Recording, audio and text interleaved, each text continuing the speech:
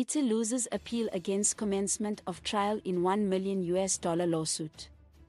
The High Court has dismissed an application by an opposition politician, Tendai Biti, who was seeking condonation for the late filing of heads in a matter he is being sued for $1 million for defamation by Augur Investments top executives Kenneth Radin Sharp and Tatiana Elishina. This comes after a default judgment directing the commencement of trial was granted in favor of Augur Investments last year.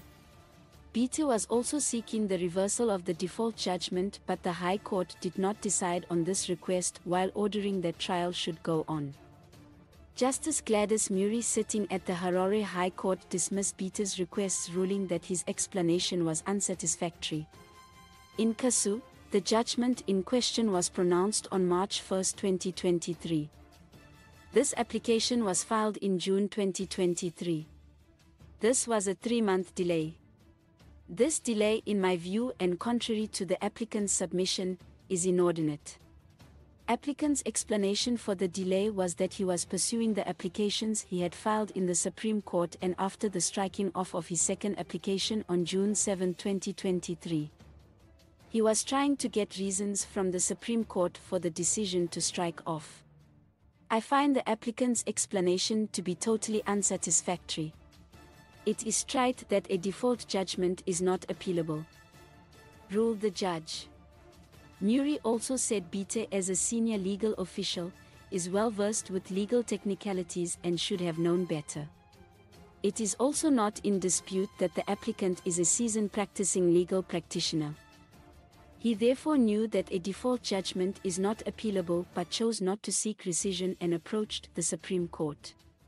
Even before the Supreme Court, he was represented by legal practitioners of good standing who should have known better, said the judge. The court also said the lawyer Tapiwe Chipandu, whom he had sent to represent him before her colleague, Justice Jacob Manzunzo, was present when the default judgment was issued. So Biti knew as of March 1, 2023. He, however, chose to take the route that he did at his own peril.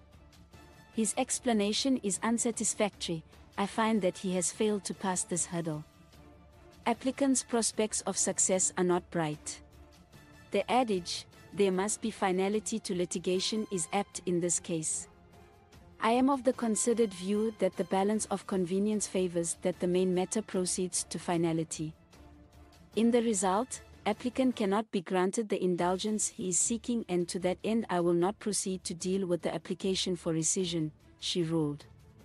Biti was sued after he allegedly labeled Sharp as one of the most corrupt people looting Zimbabwe's resources.